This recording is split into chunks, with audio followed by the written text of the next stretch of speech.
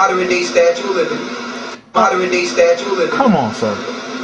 Ancient Babylon was known for enslaving God's people and putting them under Babylonian practices. Wait a minute. Who brought the slaves over here? Wasn't it the nations of Europe that brought the slaves over here? Wasn't it the nations of Europe that enslaved the people and brought them here to build this country?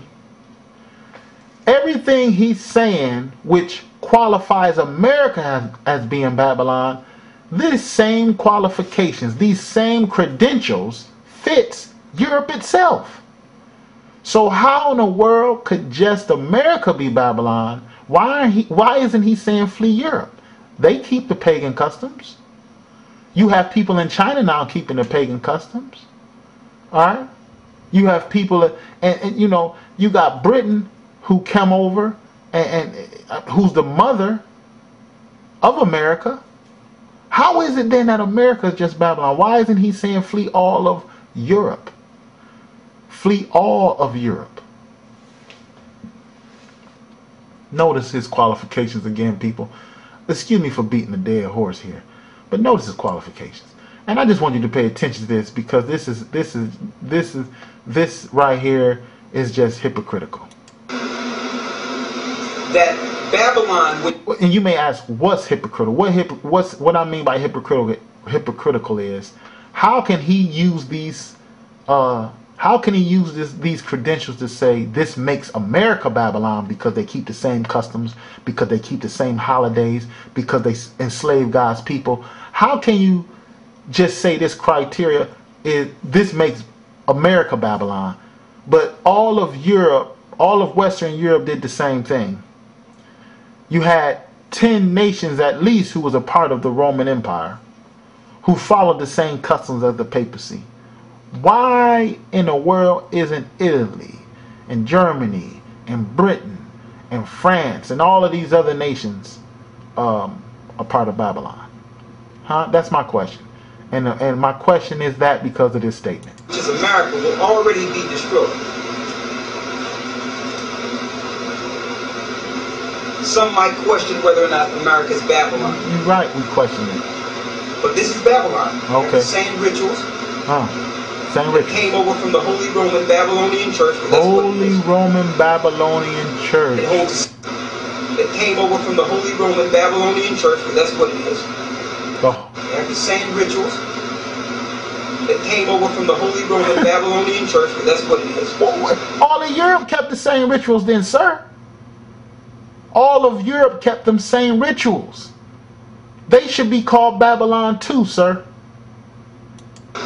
It holds the same practices, the same holidays, the same worshiping of God, the goddess Asterisk, which is your modern day Statue of Living. Oh my God. Ancient Babylon was known for enslaving God's people and putting them... Ancient Babylon was known for enslaving the people.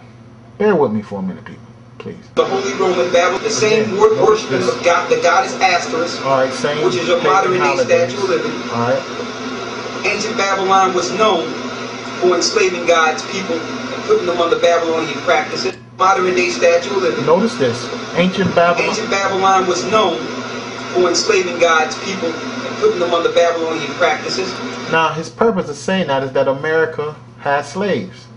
But see, America wasn't established until 1776, if I'm not mistaken. The slave trade began officially, you know, you have various documents, but you know, the document that I have, like one document that I have is it's called Black Cargoes. All right, it's written by Daniel P. Mannix. All right, and he gave the date as early as 1518. There was no America in 1518. Okay, and then you have from 1518 to 1618, a whole 100 years, and there was still no America, but you had slave trade. Okay. Then you have from 1618 to 1718, and there was still no America. You talking 200 years of slave trade, 2 centuries of slave trade that went on between the Dutch, the French, the Portuguese, the British. I mean, the Spanish, you name it. Now, the British, the Spanish, the French, the Dutch, and the Portuguese, and all these nations. All right. What did they practice? They practiced the same pagan customs, right? They were enslaving the children of Israel. From our understanding, that's who was being trafficked from the west coast of Africa and from various parts of Europe. There was no America then. This traffic was being carried on by Europe. Europe. All right. And Great Britain had a lot of stake in America. All right. Before there was America, Great Britain laid claims on this land over here, as well as up in Canada. But the slaves went to the West Indies, they went to Jamaica, they went to South America, they went to Mexico. They were all over. How is it then that America alone is Babylon? There was, see, Richard, what you're saying, all right, the credentials you just gave to prove that America is Babylon, these same credentials fit all of Europe. Notice this, people. Notice this. Again, the same credentials he's going to give here is the same credentials that fits all of Europe. But it's ironic that he's not calling Europe itself Babylon. Some might question whether or not America is Babylon. But this is Babylon. Okay. The same rituals. Notice, rituals. It came over from the Holy Roman Babylonian Church, but that's what it is. And he did call the Roman Church Babylonian, which basically puts a schism in his whole argument. It holds the same practices, the same holidays. The same practices, the same holidays, he said. The same worshiping of God, the goddess Asterisk. The same worship of the goddess Asterisk, or the goddess of fertility. The same practices. All of Europe kept these same practices of the Roman Church. All of Europe, of Western Europe. All right. Let's continue. Which is your modern day statue of liberty. Ancient Babylon was known for enslaving God's people. Now he want to get into the slave trade. All of Europe participated in the slave trade before there was an America. Okay? This was before they even found 13 colonies. All right? Or what became the 13 states or whatever. Slave trade went on in Europe way before then. Everything you just gave, again, I just want this to drive this home to the public. Everything he just named fit the criteria of Europe.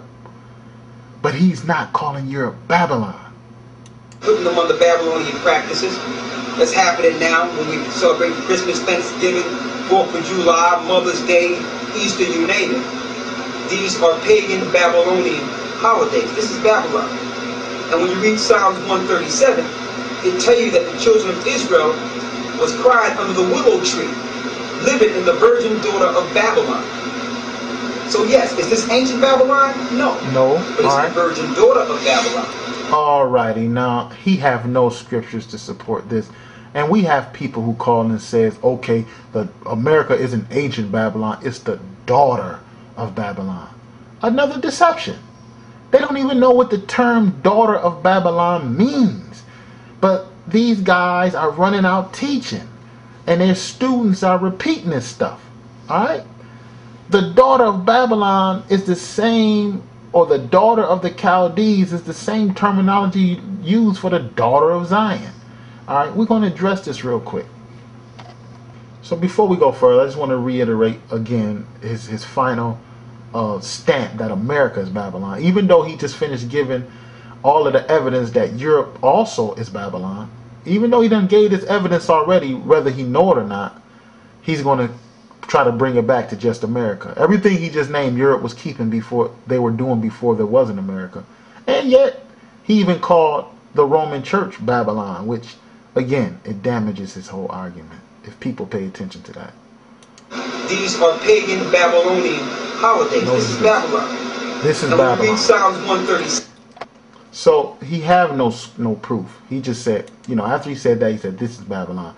So you really have no scriptural evidence. And the evidence he just named points out Europe. Alright, but let's continue. Babylonian holidays. This is Babylon. And when you read Psalms 137, it tells you that the children of Israel was cried under the willow tree, living in the virgin daughter of Babylon. So yes, is this ancient Babylon? No. But it's the virgin daughter of Babylon. It's the daughter of ancient Babylon. Same practices, correct? Brothers and sisters, daughter, okay? What does it mean by daughter of Babylon? All right. See, this is really necessary for us to understand definitions. Bear with me a minute. Here in the concordance, the Hebrew word bath is what is used to describe the daughter. Whether you was talking about the daughter of Zion, the daughter of Babylon, all right? Look, bath, all right? The definition carries as a of wide senses, and I have a lot of terms. And these are some of the terms in which is used. Daughter. It also can be applied as towns, all right, or a village. The towns and villages of a society or a kingdom is called its daughter, all right, and also its children, okay. So what he's seeing, or what you could, after Nebuchadnezzar, the next king that rose up in Babylon, and the king after him all the way down to Belshazzar, and Belshazzar's kingdom that you read about in the book of Daniel, Daniel was dwelling in the daughter of Babylon. Why? Because Belshazzar and the generation that was dwelling in the land of the Chaldeans at that time were descendants or children of the generations that dwelt during the days of Nebuchadnezzar. So Daniel dwelt in the daughter of Babylon. All right. So when you talk a daughter of Babylon, don't let people deceive you with that either. It means towns or villages or children. The children of a place. Just like the daughter of Zion. The daughter of Zion existed during the days of the daughter of Babylon. All right. So it's a common term in the Bible. You can't say the daughter of Zion is just us here. No. The daughter of Zion were the children of Zion. The daughter of Babylon were the children of Babylon. All right. Still not pointing out just America. He already ruined his case with that when he described the customs of the Pope and the slave trade as being the criteria to point out Babylon. He already destroyed himself with that, because everything he named trying to accuse America is what America mother did before her, and that is Western Europe. That too then is a part of the Babylonian system, and that's what we're saying. America is just a part of a global Babylonian system, all right? And we're going to find out what it means to come out of her briefly. So bear with me as we continue to listen to some more of his argument. So yes, is this ancient Babylon? No. But it's the virgin daughter of Babylon. Belshazzar's kingdom was the daughter of Babylon, sir. All right? Deception, man. But he called himself a teacher. It's just interesting how he's leaving all this out. That Belshazzar's kingdom was the daughter of Babylon also. And the kingdom before Belshazzar was the daughter of Babylon. But however, let's continue. Just false. So far, what this cat is preaching is as false as a $3 bill. Daughter of ancient Babylon. Same practices, correct? So we're going to go right into it. Let's go to let's go to Revelations 18. Let's start at the first verse.